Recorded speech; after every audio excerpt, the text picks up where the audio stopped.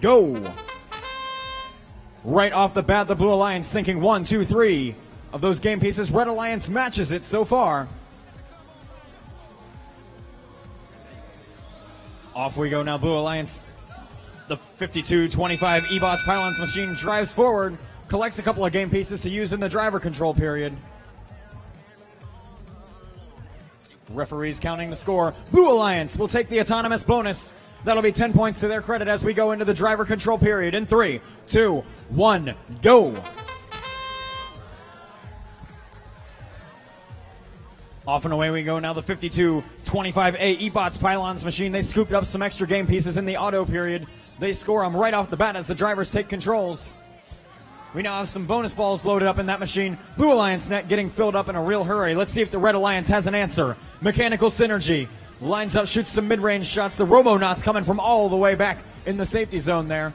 They scoop up several game pieces that they brought into that corner.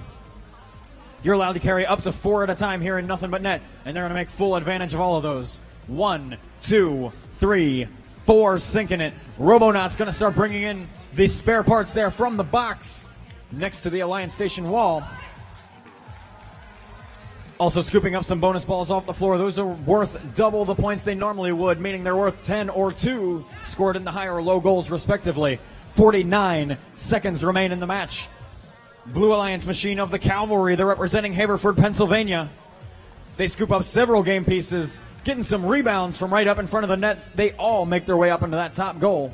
35 seconds remain. The Robonauts still emptying out that box, just one after another. Slow and methodical wins the race here at the VEX World Championship. Deployment arm goes out. E-Bots Pylons from Oakville, Ontario, trying to bring their Alliance partners, the Cavalry, up onto a ramp. They've got 16 seconds to see if they can make it happen. Red Alliance wants to climb as well. Mechanical Synergy getting a lift from the Robonauts. They're up there.